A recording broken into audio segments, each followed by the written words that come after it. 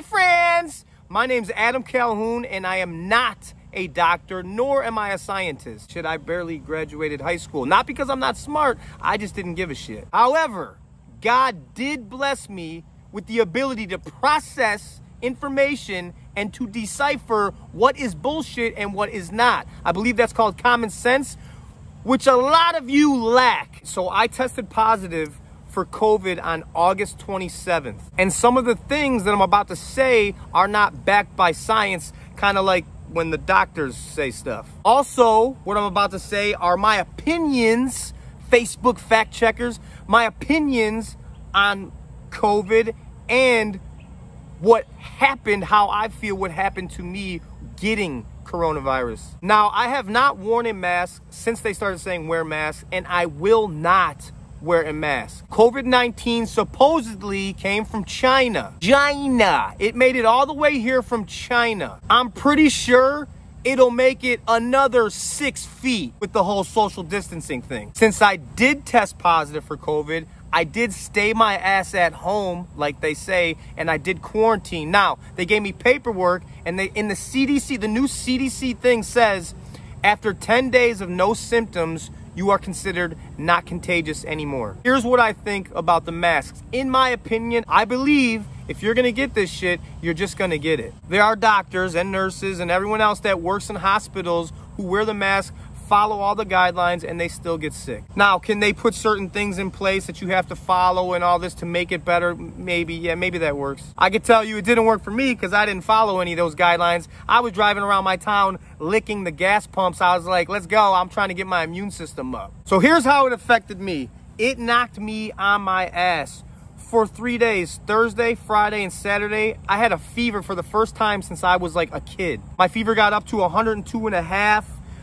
Body aches, the body aches, oh my God. I could handle physical pain pretty well. The body aches mixed with the fever, it was horrendous. Now, I know a lot of people like, I got it didn't do anything to me, or I got it, I just had a little cold. This shit knocked me on my ass. That is real. Now, I never lost my taste or my smell, and thankfully, thank you, my lungs have stayed pretty clear. So I think it was like the 4th day, I was feeling a tiny little bit better. I got up and I ran a mile. Bad mistake. That put me down for another 2 days. I kept chipping away at it though. I kept going and trying to push myself. And finally I got to a point where I'm like, all right, this is not making things better. So I just sat my ass down for a week, which drives my mind crazy. And that's another thing. When I was telling people that I tested positive for COVID, corona, whatever, people were like, oh my God, are you like it's because what the media has said, it's like people think that you're dying. So not only are you dealing with the physical aspects that are happening to you, you're dealing with mental shit because your mental is second guessing and kind of scaring yourself, giving yourself anxiety. And this is things that I was going through myself. So we're on week 3. It's been very exhausting. Today, I feel pretty good. I worked out 2 days ago. I took yesterday off, and today I feel decent. So here are my final thoughts. Number 1, I never thought COVID was fake. I do believe that the media hyped it up and made it way bigger than it needed to be and scared a lot of people. I still will not wear a mask, not because I'm trying to rebel against anything. It's because I'm an American, and the last time I checked, this is not a communist country as much as some of y'all would like it to be. Just look how it looks on our kids and sitting in school with masks on. Think what it's doing to the children, the youth.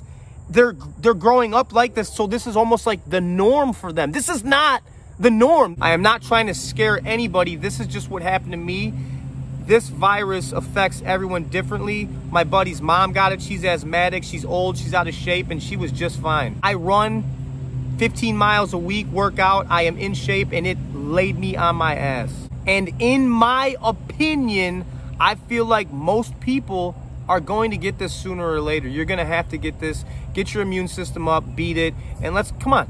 Let's go back to being America. I think, and you know what else I think? I think after this election, a lot of things are gonna change. I pray to God they do. I love you guys, I'm getting better. If you are out there and you're sick, I hope you're getting better too. This was just a video of what me, a person that you guys see all the time, telling you what I went through with this virus. So you're hearing it from me, not some far left media or news channel. This is straight from my mouth, me having it, and I'm getting better slowly. I'm chipping away at it, and that's the thing. Just keep grinding. I love you guys. I love this country. I will talk to you later.